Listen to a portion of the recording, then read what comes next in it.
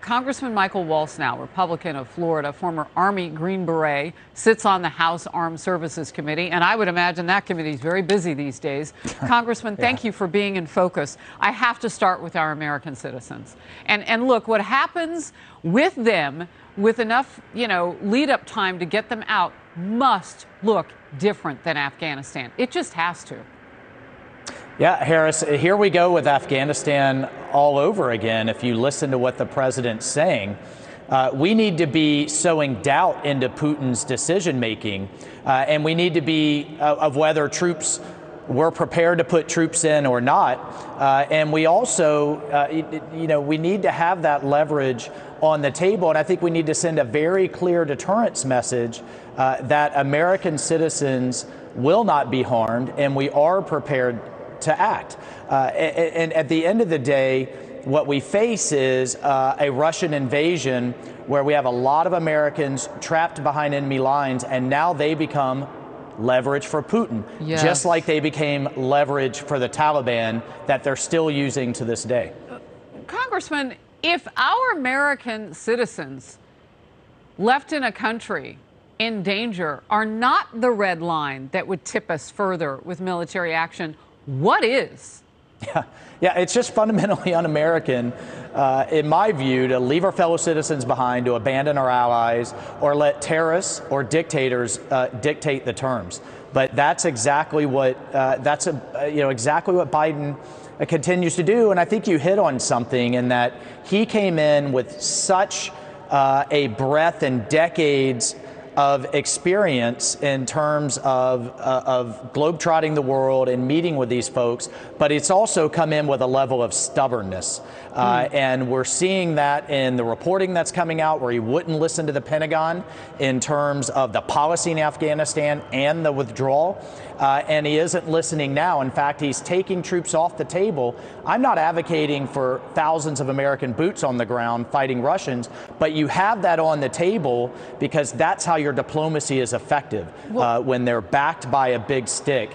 And once again, and we saw the Obama team do this back in 2013, 2014, when you remove any prospect of military response, you're green-lighting Putin's aggressiveness. Well, and Putin will take advantage of that. And by the way, Biden's been taking numbers off the table in terms of our troops, because remember, originally it was going to be 8,500 that he would put to be along those NATO nations that surround Ukraine, which is not part of NATO. But they might be exposed because of humanitarian, exits or whatever. And now we're down to 3,000. I mean, I don't understand the strategy, but you mentioned it, so I want to get into it. Rejected. Totally and completely rejected. That's what President Biden said about the Army's scathing report on the disastrous withdrawal from Afghanistan. These are the leaders in the military, Congressman, that you were just talking about that he ignored. During that chaos, 13 U.S. service members were killed in a terrorist attack at the gates of the Kabul airport. The report harshly criticized the Biden administration for not listening to the leaders on the ground about what would happen if U.S. troops abruptly pulled out. Let's watch. It interviewed many military officials and officers who said the administration ignored the handwriting on the wall. Another described trying to get folks in the embassy ready to evacuate, encountering people who were essentially in denial of this situation. Does any of that ring true to you? No. No. That's not what I was told. I just want to clarify, are you rejecting the conclusions or the accounts that are in this Army report? Yes, I am. So they're not true? I'm rejecting them. Congressman Waltz, is he calling those military leaders liars?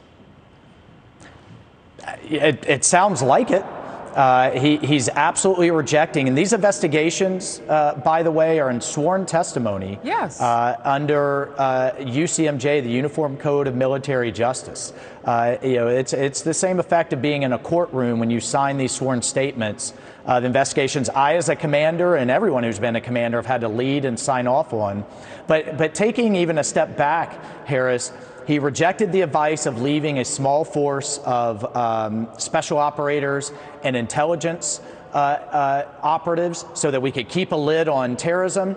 He rejected the notion that if we pull the Afghan military's air support, logistics support, intelligence support, and maintenance support, that they would likely collapse, and they did. And then he rejected the advice that we had to begin the evacuation immediately while we still had military assets on the ground for both our American citizens and our allies, or it would lead to utter chaos. And we saw what unfolded. And now he says, I didn't know, but I make no apologies for everything that went wrong. Those 13 Gold Star families deserve answers. They deserve better than this. And I could tell you what, if we get in the majority in the House in 11 months, we will get that accountability and we will get those answers.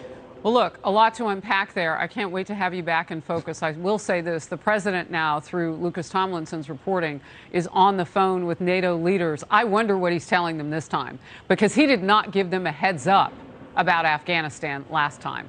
That's something that has come out in the reporting. And 2,000 pages from your military leadership, and you reject that. 2,000 pages. Yeah. It is unbelievable. I don't know how the American people can look at this president now and have full faith and trust that we'll get all of our people out with his help. Like, that's my question. Maybe they'll have to get out on their own or with the help of Congress. Yeah, that's basically like what he said. You're on your own. But Harris, those 2,000 pages, the Pentagon could have slow rolled that. They could have drugged their feet on that, and they didn't. They released all of it unredacted. And I think that speaks to their level of frustration. They want the American people to know it. Congressman Waltz of the great state of Florida, thank you for being in focus.